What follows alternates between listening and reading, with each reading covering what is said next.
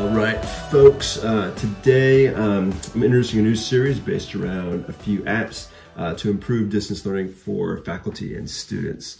In this initial series that we're working on, we're going to preview EdPuzzle, Flipgrid, and Padlet. These are proven apps that teachers have used extensively, and their main features are that they're collaborative and interactive, and so that's a great tool to have with our distance learning. Today we're going to look at EdPuzzle specifically, and the school has already purchased pro licenses for every faculty member in the upper school. So you'll get a link from me. You should be able to click on that link and it automatically activates your account tied to your westminster.net Gmail account. So we're going to talk about kind of logging in later and also just, what the basic features are. What is EdPuzzle? Well, EdPuzzle is a free assessment center tool that allows teachers and students to create interactive online videos by embedding a couple things, multiple choice questions, audio notes, audio tracks, and you can comment on videos and things like that. So it makes it, I think really the challenge that EdPuzzle is trying to solve is how difficult it is oftentimes for educators to hold students accountable when they just watch video. And so what a great tool. Most teachers already know what a powerful tool video is. Some of you probably watch feature-length films in your class. Some of you watch YouTube clips all the time. But a lot of our students are visual learners, and a lot of them, some studies even show that 95% of kids, students today, are watching YouTube clips. So if we can tap into that, great. This is something that they can also do offline, necessarily not with Zoom all the time. So that's another thing we're trying to look at. So how does it work? Well, the process is really simple. You're just going to find a video online. You're going to ask a question and assign it to class. So that's what we're working on today. I'm going to show you guys how to do that, and hopefully it'll be easy. If you have any questions, please reach out to Mitchell, myself, or Steven, and we are happy to support you. So let's jump into it, and hopefully you'll find that this is a tool worth using. All right, folks, today I'm going to show you the basics behind EdPuzzle real briefly, just to kind of give you a flavor of what it is. This is the EdPuzzle dashboard. So once you've logged in, got your code that I sent you via email, you're all set. And then you end up at a spot like this. You should know if you click on your little head over there, I got the pro school account. I'm tied into Westminster's, and so that's great. One thing you're immediately going to want to set up is my classes. And so you're going to want to add a new class, okay? So if I was to, to do that, it's kind of tied in heavily to Google Classrooms. You don't need to worry about that. I can click new class and I could enter whatever I want. So let's just say that I was still teaching Intro to History. History. I could add a description if I wanted. That's optional. I don't mess with these settings. And I just said create a class. Okay.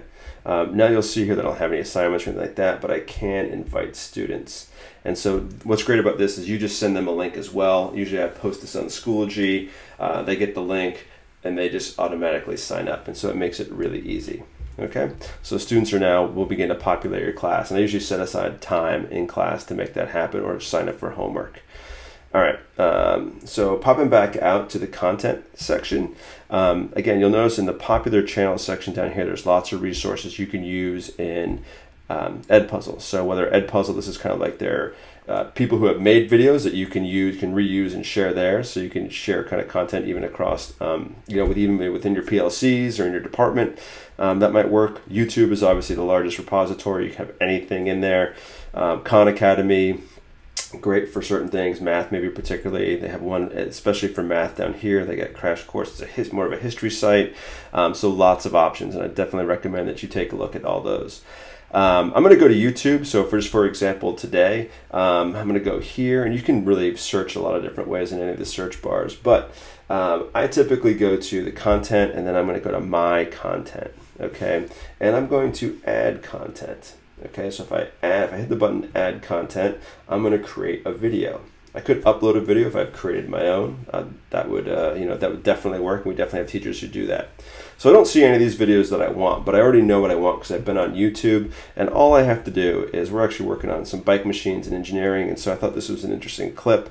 So I'm just going to highlight this, copy it, come back over to EdPuzzle, paste it up here, search for it, and because it's linked to YouTube, there's the video. I already know that. I could change the name if I want.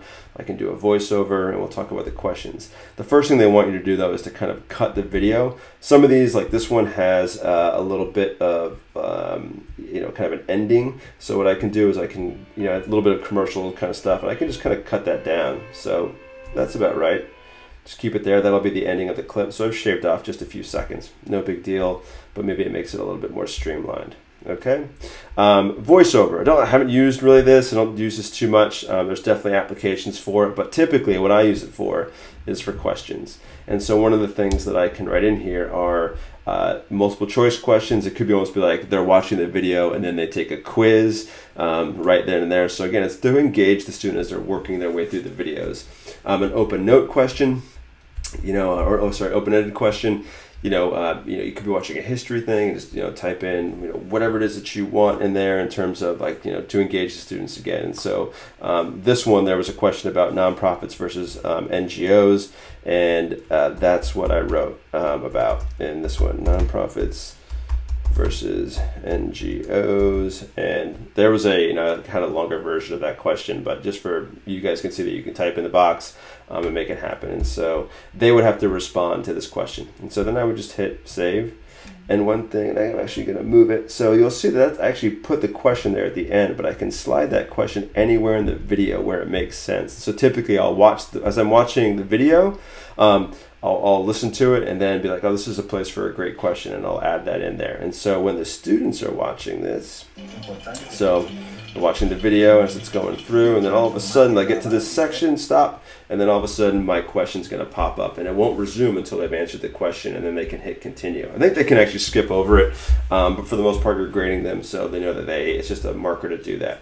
The other feature you can put in is notes if you wanted to add a note. So later on in the film, if I wanted to add a note, I could kind of put my notes in there as well, maybe for some context that the video is not getting at. So again, a great feature that you could use as well. When I've done all my cuts, my voiceover, my question, I just simply come up here, hit finish. Okay, and here is the video. And then what I do is I go down to this bottom right hand, and I can do a couple things. And the main one that you were focusing on is just assign.